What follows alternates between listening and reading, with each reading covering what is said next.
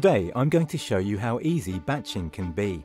My name is Tobias Berner and I am the Flow Product Manager at viarity.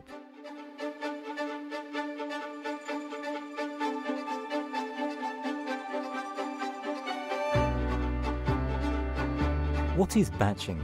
Batching or dosing refers to the filling or decanting of fluids.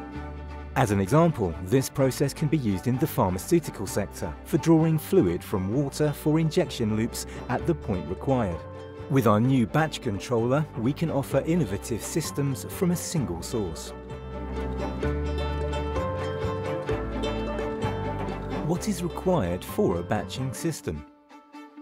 We basically need 4 components. The flow sensor, the FLOWave in this example. But impeller sensors or electromagnetic sensors also work. We then need at least 1 valve for managing the flow. We also need a control unit, which we call gateways, which run the batch controller, suitable for both control cabinet use and use in the field. If required, this display can also be used for visualization and control on site. Of course, this can also be done remotely using a PLC. I'm now going to show you how a batching process works. On our device here, we have a water container up here, and the flow sensor and the valve below. In this case, the flow sensor is a FLOWave, which can measure the flow through a pipeline without pressure loss. On the touchscreen, we can start the batching process. We can pause the batching process, see how much we have filled, and even finish.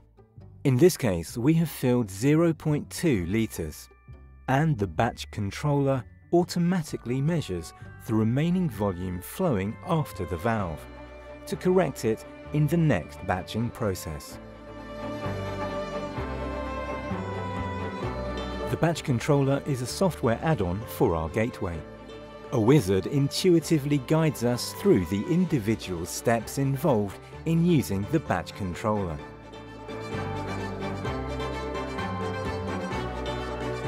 If this is of interest to you, please contact us. A viarity batching system includes all the components which experienced engineers design to their requirements in order to achieve the best results.